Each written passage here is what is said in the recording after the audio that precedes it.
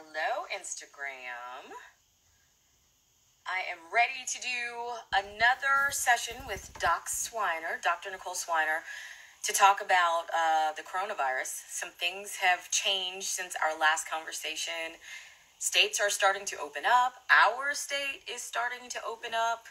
And we need to talk about it. And I want to know what is going on with this vaccine situation. Let's get Doc Swiner on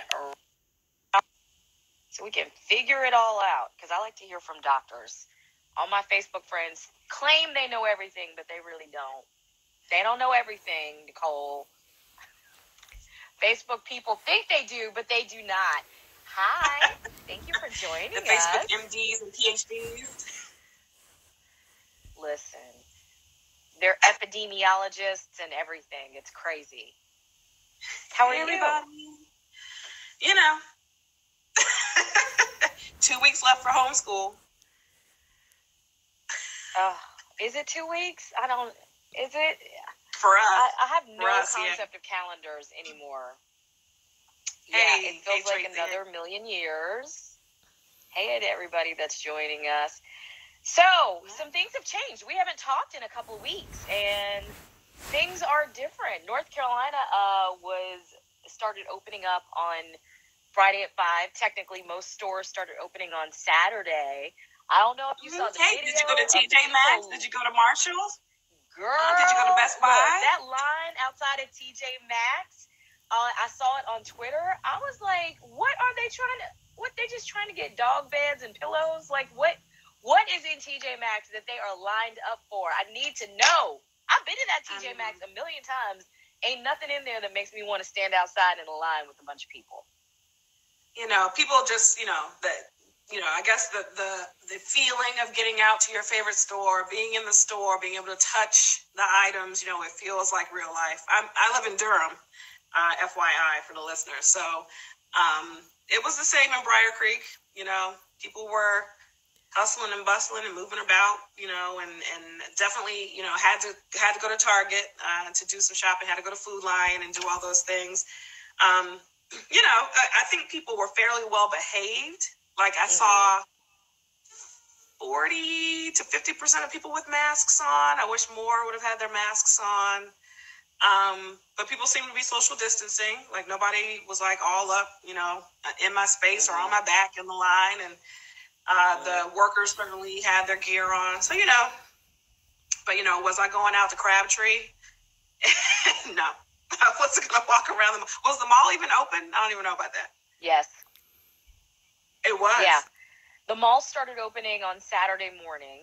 And then places like North Hills Mall, some stores opened, some stores didn't. I saw that Ross did not open, but other stores like Ross were open. I was at the house. I saw everything on the news and on social media. I was right here chilling. Mm-hmm. So I don't know. I was broadcasting on Saturday morning from my bathroom closet. That's where I was.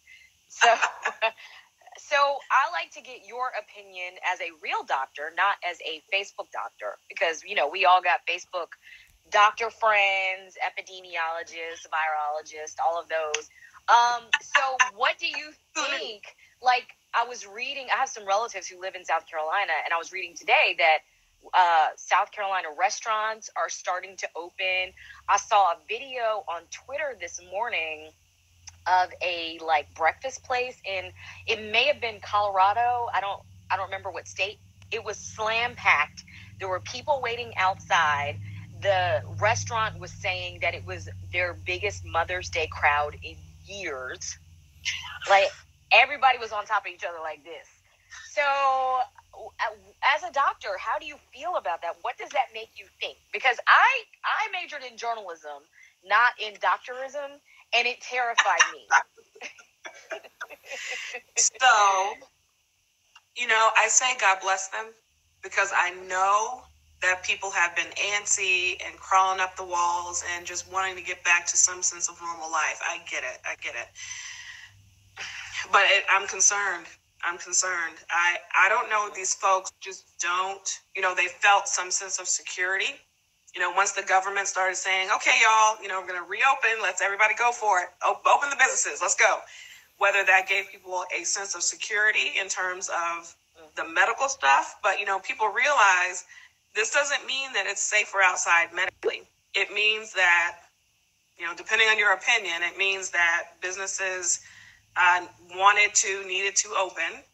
And that, a lot of my medical colleagues have been posting this meme that says it also means that there's more room for you in the ICU, which is horrible. Yeah. But, if you look at numbers, so when this first happened, we had the crowding of all the, the patients in the hospital, and we were running out of ventilators, et cetera, et cetera. That has slowed down because we figured out, some ways of treatment. And thankfully we've had, survivors of this thing. So we've been able to discharge them down the hospital. So now there's more room. There's more space. Right. We have more testing available. Right. So we have room for you, which means, okay, if you want to go out and risk it, that doesn't mean that the likelihood of you getting it is lower. It actually probably means it's higher. But, we're not overwhelmed as much as we were in the beginning when everybody, when all the cases were happening at one time. So take that as you will, whether that makes you feel more comfortable or not. It certainly does not make me feel more comfortable. And just, just be smart, folks. Like, how smart is it to go and sit, shoulder to shoulder with somebody at a dining table, out in public? Like, is that really what we should be doing? How necessary is it to go into the stores and touch all the stuff that someone else came and rubbed their nose and touched? Like, is now the time to do that? That's what you have to ask yourself. Mm-hmm. So, I have a cousin who lives in the area. God bless him.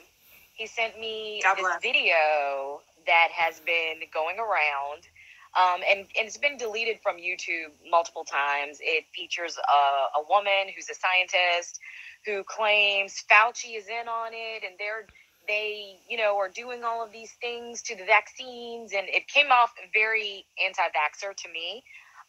Apparently this woman was arrested. She said she was arrested and her research was stolen and all of this stuff. And so apparently this video has been making the rounds on social media. And in the video, there are some doctors who have gained some internet fame and have been embraced by Fox News, who are like, we're doing it all wrong. When you stay home and you don't come into contact with people and you clean surfaces constantly, you're lowering your immune system, which makes your chances of getting the virus higher. So what we need to be doing is not wearing masks and not sequestering ourselves in our homes and not cleaning constantly, because that's just ultimately going to make you sicker. And so what do you say? And I actually almost sent this video to you the other day because I was going back and forth with my cousin. And I know, right? I saved you. I did. I was going back and forth for my own mental health. Girl, I was like, I have so many questions because in the age of fake news and propaganda, like, there's nothing that tells me that these men in scrubs are even doctors. I can get scrubs at Walmart. Like, that don't mean you a doctor. Just because you got a microphone in front of your face in your kitchen.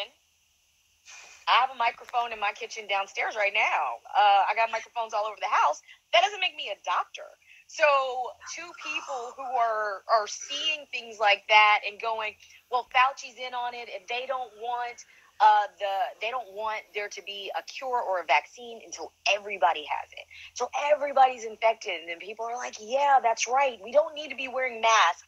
And I wonder if that's why there's this big movement against wearing masks. You've seen the protesters on social media that get in the faces of the media people that say that, like, I think I saw a clip from some person on Fox News last week saying social distancing is ridiculous and we need to be in everybody's spaces so that we can deal with it. And then I saw the story about the coronavirus parties happening in Seattle, where I guess I was just going to say, let's go back to chickenpox parties like we used to back in the day. Yes, except but not many people died from chickenpox. That's right. That's a big this is difference. 100 times more deadly than chickenpox, and so I guess these are the people that think they're doctors that are like, oh, we just all need to be in a room together with someone who has it. We'll get it, and then we'll get over it, and it'll be fine.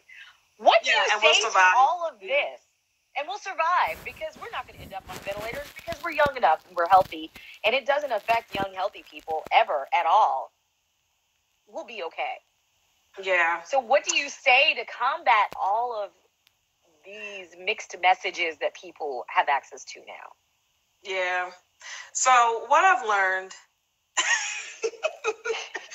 the longer I've been in medicine, the more I've learned to protect my own mental health.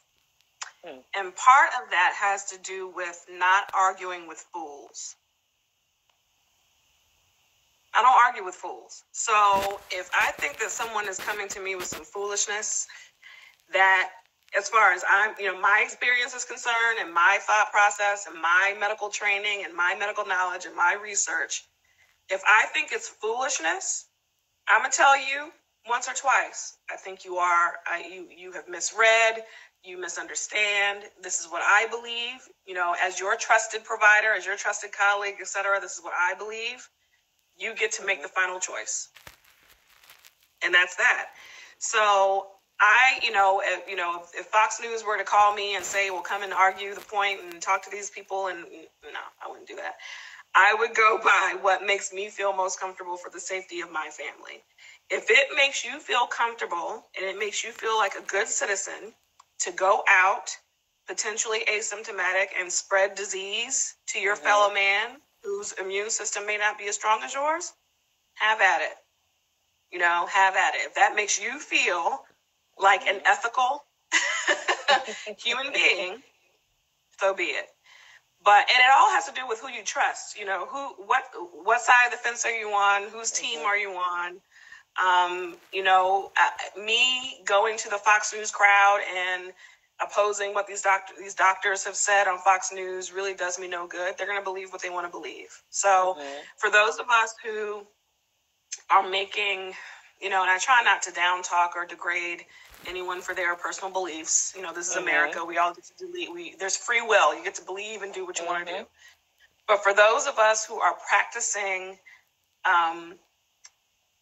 medically based, public health based recommendations, I feel like the ones that are doing it will hopefully compensate for the ones who are not doing it. Okay. And then let me say something about this whole immune system argument. So I get what they're saying, right? So they're like, why not let your kids go out and lick dirt because it exposes them to germs and they build antibodies, and that's great, right? And it helps them fight off disease. I'm not going to risk it. I'm not risking it. Right. I would rather wait on the research-based medications, with or without the side effects that we all know come with some of that stuff, vaccines with or without the side effects that we know would come. I would rather put my life in the hands of those people who are educated and trained to perform and do these things than to not clean the surfaces of my home that other people have touched. I'd rather bet on that. So it all depends on what you decide. What team are you on? Whose side are you on? Well, and to go along with the chickenpox theory, right? Having chickenpox parties and getting everybody in a room to get exposed to chickenpox. I don't remember people doing that with HIV. Were there HIV parties? Wow. I don't remember. There were. That. They just didn't know that there were. Surprise! Yikes. You're at an HIV party. So why is it that these people didn't pop up doing HIV parties, but now they'll do coronavirus parties? And it's Russian roulette. It really is Russian roulette. Yeah. The other thing that concerns me is that, when the leadership does not follow the guidelines, what are you to believe? Okay? So on one hand, we have messages coming out of Washington that you need to social distance, you need to do this, you need to do that, you need to wear masks. But then the people issuing these messages don't do that. Like, it's 11 of y'all on the stage talking about the pandemic. Ain't nobody wearing masks. Y'all taking tours of places. Ain't nobody wearing masks. And boom. The vice president went to the facility and didn't wear a mask. And now it's like, oh, y'all think you know about all the people in the White House that have the virus. You think you know, but you have no idea. Yes, we know about the press secretary who happens to be married to Stephen Miller. We know about 23 Secret Service agents who've tested positive, but what about the other 40 that tested positive that they're not really talking about? And I'm like, and then apparently, allegedly, the president is upset because there are people around him who have it, and he feels like his staff isn't doing a great job. It does not help when the leadership does not follow the guidelines. Like, how you telling me to wear a mask and you ain't wearing no mask? And, you know, and I don't know how much stock they put in the stories that I hear, because going to journalism school, you know, despite what you believe, you're taught to question both sides, right? So I don't automatically not question the side that I believe just because I believe it. I question that side too. So I'm wondering, you know, is it that he really said that he feels like he would look ridiculous in a mask? I don't know. Is that true? I don't know. It could be. But it makes me wonder, why is he not wearing a mask? But Americans are being told to. And that might be why when you go to Target and to Food Lion and you see your fellow dermites walking around maskless, maybe that's why. Like, the president's not wearing a mask and the vice president's not wearing a mask. Is it really a real thing? Is it that serious? Do I really need to wear a mask? I don't think so. Let's just wait and see. You know, I think, I think unless someone close to you or you have been actually affected by this thing, it really, some of the stuff is hard to believe. And, you know, unfortunately, you know, we had a great uncle pass away just recently. So I personally, because it has affected my family, believe even more in what we've been doing. So it all comes down to who you believe, who you trust, and which side you're on, and you have to make your own personal decision. And I'm hopeful that, you know, I'm hopeful that people don't necessarily feel more comfortable and go out and just, you know, for those that may have started off wearing masks and washing their hands a lot, and now that the states are reopening, they're like, okay, great, now we can get rid of all this stuff. You have to still be, you know, make smart decisions for your household. Just be smart. Just be smart. It makes me sad. And I think it makes me sad. It makes me sad too. And I feel like just because the states are reopening does not mean that the coronavirus got the memo. Like, nobody told the virus, you're over now. Like, no, our cases have actually gone up since Friday. Our cases went up. Clearly. Right. So, you know, nothing's changed with the virus, right? The virus hasn't changed. The rate of infection hasn't really changed. The deadliness of the virus. It went up since we reopened. It went up. I do want to be clear about that. Right. It did go up. So the only thing that has changed is human behavior. Well, so what's changed is, you know, we know a little bit more about it than we knew in March. We have more testing available, so we can test for it. We're working, you know, the vaccine and the medications are in the first starts of the trials.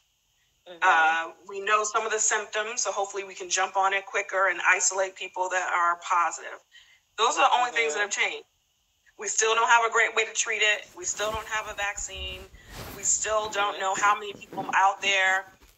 We know more about how many people might be asymptomatic walking around, but we still don't know exactly how many people. So you're absolutely right. Nothing has changed except for the need for businesses to reopen for multiple reasons, good and bad. And we have more space available to take care of sick people. That's it. Wow. Okay. That's it. Is there anything else that our listeners, that's what I was about to say. Is there anything else our listeners need to know? So I think that it's what I do like about what our state is doing is I do like the fact that teleworking is still being encouraged. I'm still broadcasting here from the house. Thank you, Jesus. Very happy to be here and to help my little boy with his math. God, please pray for me, y'all, because I can't do math. We're doing fractions now. I'm like, oh, what a time to be out of school. But, you know, he needs to be in there with his teacher. I can't help him. But, you know, so I think that it's good that our state is still encouraging teleworking and that everything is kind of opening slowly. We're kind of tiptoeing into it. And I love the fact that Governor Cooper made it clear, like, we will go to phase 2 in 2 to 3 weeks if and only if the numbers reflect, the movement that we need to see. Right. He's like, so y'all act up. We go right back. Look, act up if you want to. Based on the videos I saw this weekend on Instagram and Twitter, I was like, y'all acting up. Y'all out there, like, y'all in these coronavirus streets for real. So I'm encouraged that we are not just going through it like Atlanta, or I think Missouri was scheduled to start concerts again this week. South Carolina is opening restaurant dining facilities, so you'll be able to go into a restaurant and actually sit down and eat. So I'm glad that we are easing into that and not just kind of running full force ahead into it. Can you hear me, by the way? My family has gotten loud downstairs. Yes, I can hear you. I'm recording an Instagram live, people. So somebody asked a question. Do you think we'll continue like this through the fall? It seems as though month to month people are just not saying that we need to stay home. I think we don't know at this point.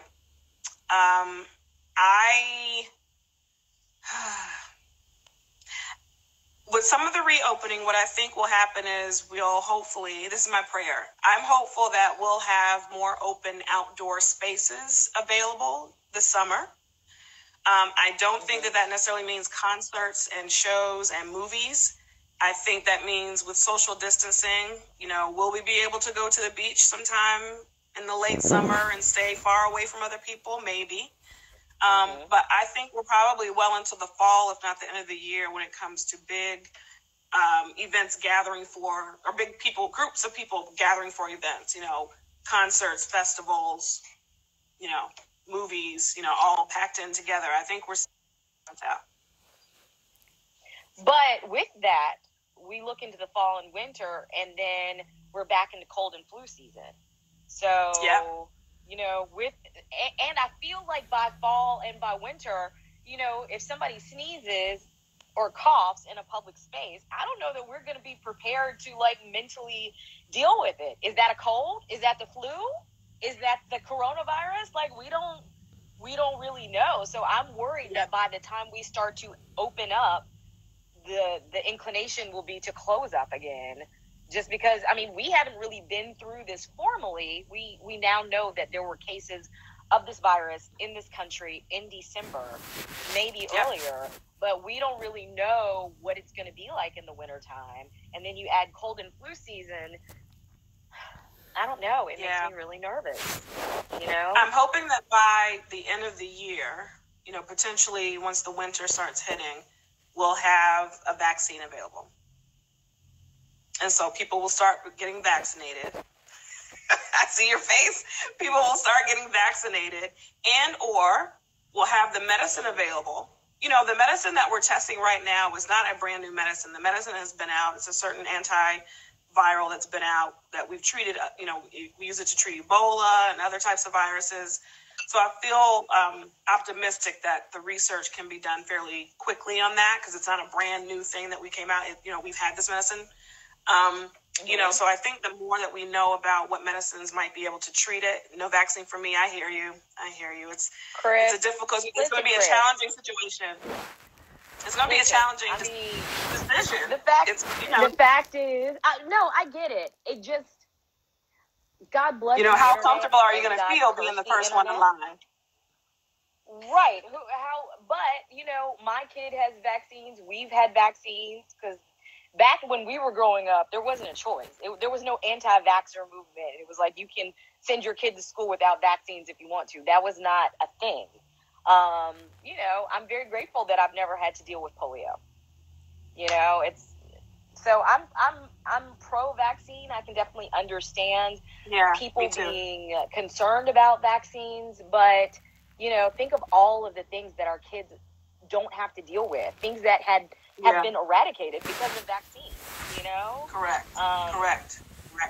But like, Big Chris is saying, am I going to be the first one in line to get it? I probably won't.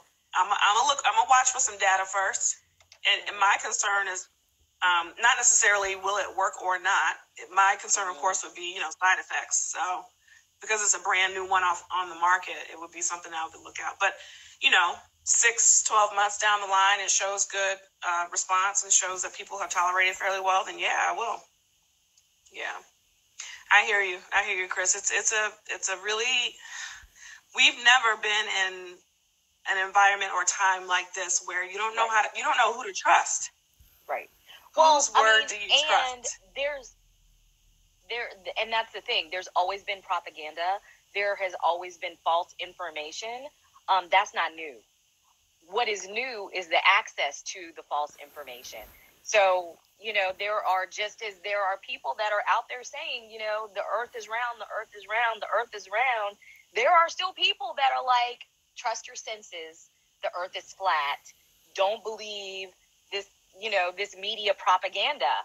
And because we have access to messages that we didn't have access to in the 1930s, it makes you now question everything. And it sucks because you don't know what to trust or what not to trust.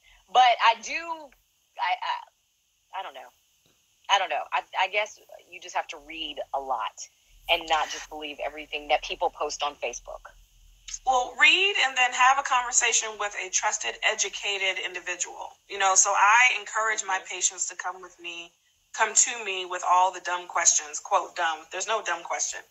Come and talk to me let's talk about it. Like, don't sit at home stewing and up till 3 a.m. and reading Wikipedia and WebMD all by yourself. Bring in the article. Let's have a conversation, right? Talk to your medical provider about stuff so that you don't have to rely on your own suspicions, your own fears when it comes to saying, hey, Dr. Kenesha. Dr. Kenesha is one of my docs on the front lines. So she knows what I mean. But I always encourage my folks to come in and let's talk. Let's talk. Whenever I mention WebMD to my doctor, he goes, what did I tell you about looking at that? He's like, well, we talked about this, Karen.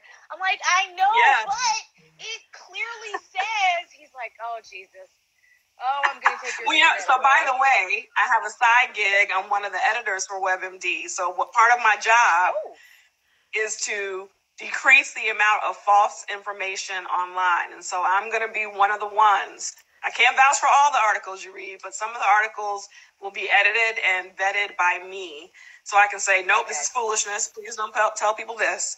And yes, this makes sense. Let's spread this. So hopefully, I think WebMD is trying to do a better job with getting some MDs, some medical experts on their side. Dr. Kenesha says she just laughs. She don't even get mad. He doesn't even get mad. He just puts his head down. I'm like, you need to work on your bedside manner. This is not helpful. When you're doing this to me and shaking your head. Listen, he must be like, he must have been in the game now for more than a decade like me. Like, I'm just like, really? They're like, I knew you were going to look at me like that. I knew that you were going to have that face. I'll be like, really? I'll be like, no, but hear me out. Oh, but hear me out. And then I did some. I hear you, Chris. Research. That's what I'm working on. Oh my gosh. Well, listen. Thank you. So you're still sanitizing your groceries. You're still, did you see that video that I posted on my Facebook and Instagram of what everybody was calling the Chinese propaganda with the little boy coming to school and they sprayed the bottom. It looks like it was in China. They sprayed the bottom of his shoes and then he takes his little mask off. He throws it away. And then they make him use hand sanitizer on his hands. And then he stands in front of a steamer and they turn him around and it steams his whole body, his book bag. And then he goes up to one of those wellness robots, which I understand are really big in China, where he looks in to the robot and opens his mouth. It takes his temperature. It checks his eyes. And then it gives a message like if he's got pink eye, if he's got foot and mouth, hand, foot and mouth, or whatever it is, if he's got an elevated temperature, and then he's free to go into the building. So I posted that on my Instagram page and my Facebook page the other day, and I was like, can we just do this? Can we just do this? Can we just sanitize the children and check them before they go into the school building so that we can feel better? You know. Yeah, I mean, I'm So down for them, like, checking their temperature when they walk in. If they have a fever, nope, gotta go right back home. Well, one of my former brides, like you, on my Facebook page, Angel her husband used to play ball in Japan, and she said when she had her son in Japan, in preschool, they made them take off their socks and shoes before they walked in the building, and they checked their temperature 3 times a day. They had to change their clothes in the middle of the day. She was like, they took it very seriously. They were like, y'all ain't finna bring no disease up in here. She was like, they were, she's like, I cannot see Americans ever being down with that. American parents would fight that. Oh, I would totally, especially after this. Check everybody multiple times a day. Yes. Sign me up for that service, please. I'm fine with that. So you're still sanitizing. You're still like stripping at the door and putting your clothes in the washer and showering before you hug your family. You're still doing all of that. And I think that's important to hear, because I think it's helpful to know, like, what are the medical professionals doing when they walk in the house? How are they, how do they go from the outside world to home? I think that's really good for people to know. Yeah. Oh, many been trying to tell your cousins. Yeah, since we bought our house, since we bought the house and the kids were 5 days old, we've been taking our shoes off at the door, and all of our friends know that's what we do. We do it too. Ever since he was born, and really when he started crawling, I was like, I don't want my baby picking up nothing off of your shoes. The only person who refuses to take her shoes off in the house is my grandmother, and she's 92. And I can't fight with her. Yeah, you can't.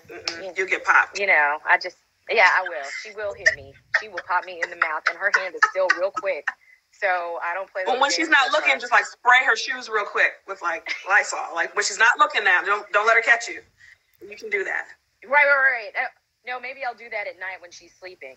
I'll spray her shoes. That's. Or say, oh look, Grandma, I got you a whole new pair.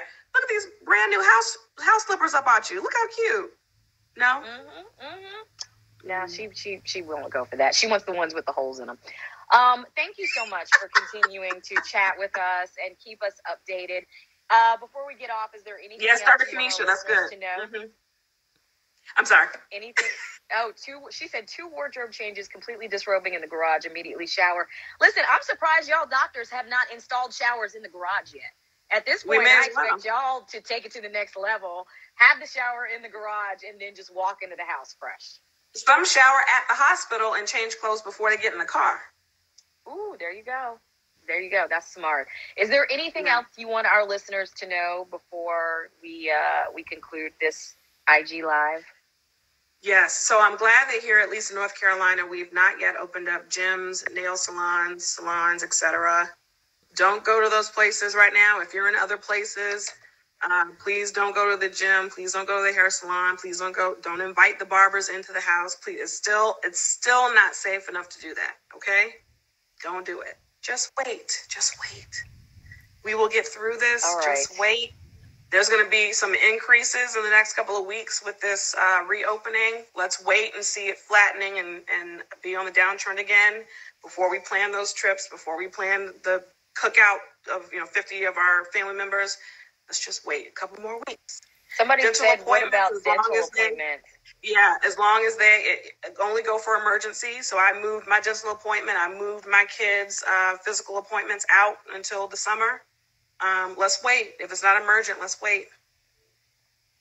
Right. I told my grandma that the other day. She was like, do I go to the podiatrist? And I was like, if you are in pain, if you are having issues, yes, go to the podiatrist, wear your mask that I sent you. But if you just go in because it's your regular 3-month checkup, no, we can reschedule it. And look, everybody's nails should look like mine. Like, see that? I took mine off. This is regular polish. I took mine off. That's right. You can get some acetone, some remover, do it at home, wrap it. I got a whole video. I sent it to you. No, I've got like the little dipping things where you pour the acetone in each little thing and you put your nails in. Yeah. It's amazing how much stuff I have to do at home that I have not had time in 6 weeks to sit down and do that. So I've got everything. Yes, telemedicine is the way. Telemedicine. That's right, Dr. Kanisha. Well, you know what? I think that it'll be cool if I don't want this to be like oh, we use telemedicine just because there's a pandemic. Like, telemedicine could be super convenient when we're I've out been doing of the telemedicine pandemic. for 2 years. I love it. I love it. Well, I'm hoping what'll happen is we'll still be able to do Instagram videos like this, you know, separate and apart from the pandemic. I love doing interviews like this. I hope that we're still doing versus battles like Jill Scott and Erykah Badu on Saturday. I don't want that to stop. I want it to keep going. Like, some of the things that we've adopted, I want us to stick with it and keep doing it. So, yeah, all the DJ parties, I love it. I love all of that. It is so good. And like the little concerts, the little living room concerts. You know, I would love hearing Anthony Hamilton sing in his living room. I'll do that forever. Forever. So, well, thank you, Doc Swiner. I appreciate you continuing to come on and educate our listeners and keep us in the know and help us figure out what we should be doing and how we should be navigating all of this craziness that we're in now. You're welcome. Y'all be safe. Just wait a little bit more. Stay home. Just wait. Okay. Just wait. All right, we will. Thank you so much. I got to go get back on the radio, so I will talk to you later. Okay. Bye, guys. All right. See ya. Bye.